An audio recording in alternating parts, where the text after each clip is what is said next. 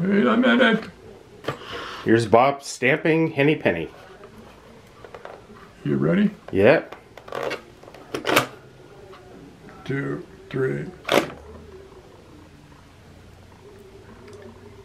Personally stamped by Fabulous Bob Newman. by the fabulous Bob Newman, aka Ketchikan, who has many fond memories of that book,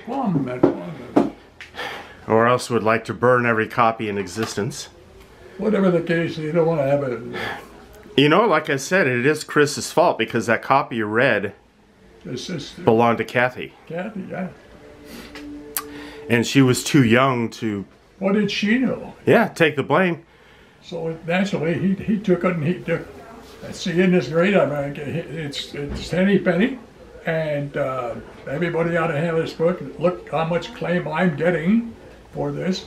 Oh, see, Boris can read it, or Ketchikan can read it. Yeah. And I'm sure Chris said, you know, hey, Daddy's going to take this to work and have Bob read it. Okay. Yeah, you know. What does she care?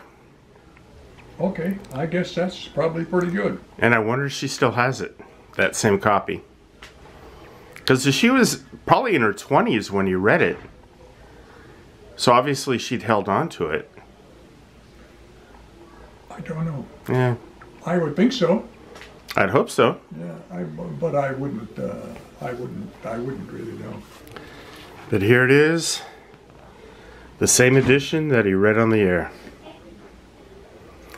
An old favorite with new pictures. An old favorite with new pictures. That a classic. It's fall on the floor laughing out loud funny. Falling on the floor shit. Goosey Poosey and Ducky Sucky and all of these. I can't read that stuff. Yeah. And the more you read it, and the worse it got. The worse it got. And now it's on YouTube and anybody can see it. I'm doing something wrong.